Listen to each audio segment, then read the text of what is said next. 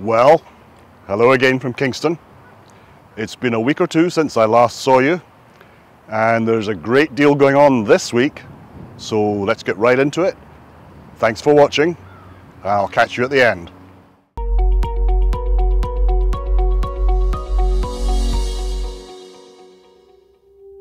On the west abutment this week, the team have been working very hard to build the forms to pour concrete walls. The work demands the same precision as any other aspect of the project. By midweek, advances were very clear, and concrete's likely to come next week. Elsewhere on the West End, Bar Construction and the capable partners from John's Grading Services continue to work on infrastructure tasks that will support this side.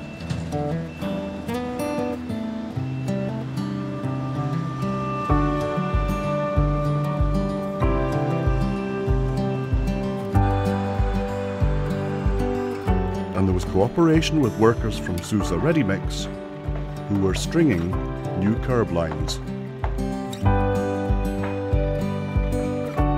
Out on Pier 17, the high point of the bridge, work was being done to grout the expansion joint.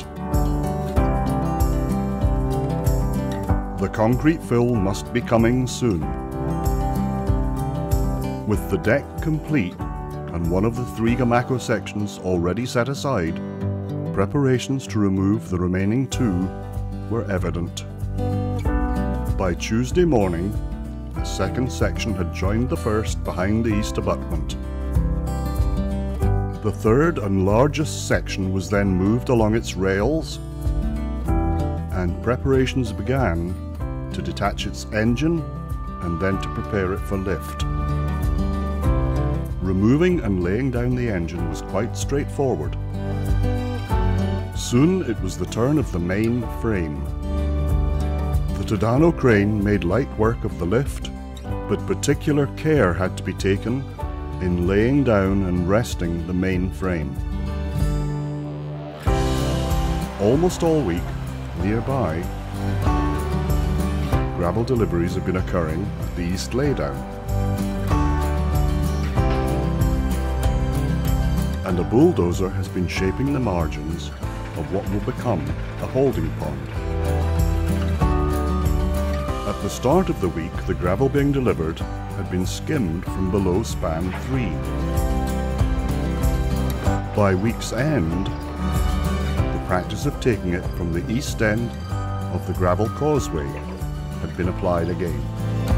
This is how things stood on Friday morning, when in a slightly surprising change, Bar Construction delivered an excavator that began to dig a new pipe drain on the east side.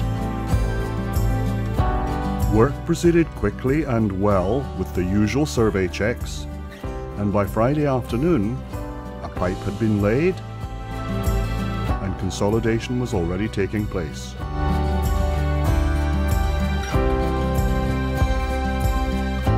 In another slightly surprising move this week, in and around the Gamako sections, gravel was delivered and manipulated on the approach to the east abutment.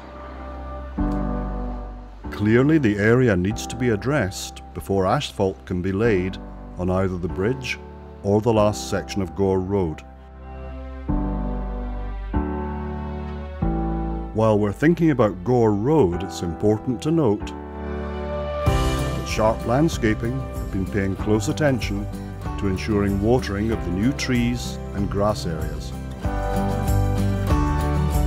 Not every task demands the use of heavy machinery, and this week on Gore Road, Bar Construction workers were engaged in making minor modifications to some of the manholes. But the focus of most attention probably continues to centre on the removal of the trestle roadway. Piles are pulled from the riverbed with the assistance of the vibro hammer. It's a painstaking process involving the closest coordination between the crane operator and the crew, and typically concludes with the pile section laid down for removal. The pile sections can be dragged off the trestle, but once it's time to load them, it becomes quite a performance from a very skilled operator to do so. It takes knowledge, skill and experience, as well as all the capabilities of the all-wheel drive, all-wheel steer vehicle, to get them into the container in a very restricted space.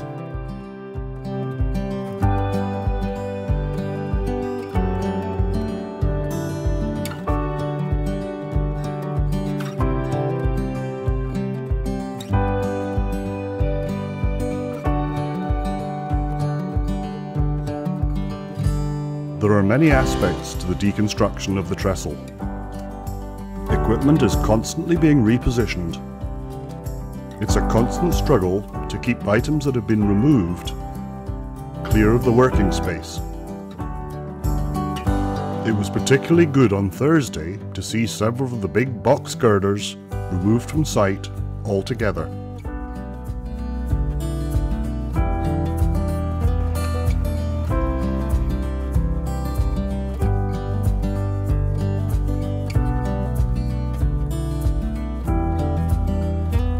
When the crane accessory box was moved on the same day, it became clear that major moves were afoot. Sure enough, next morning, reflecting the fact that there was no longer room for it, the scaffolding stairway that had provided access from the steel span was moved across the lift bridge,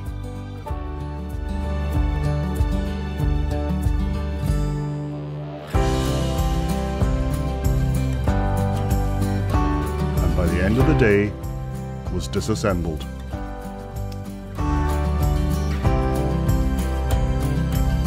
Another interesting change, the trailers moved to Gore Road in late June were moved onto the steel span on Friday. I would be remiss if I didn't mention there's a great deal of work going on beneath the spans and in areas that are generally invisible to complete work on the bridge.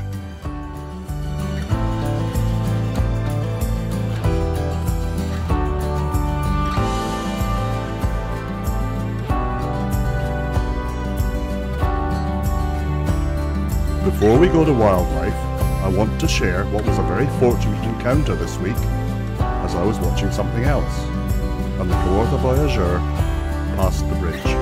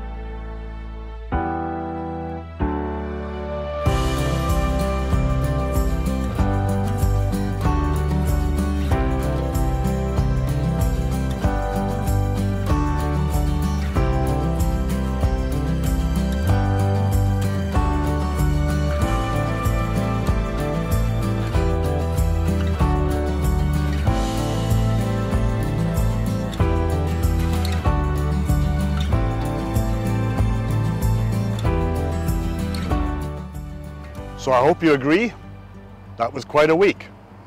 Great deal going on, and there's much more to come.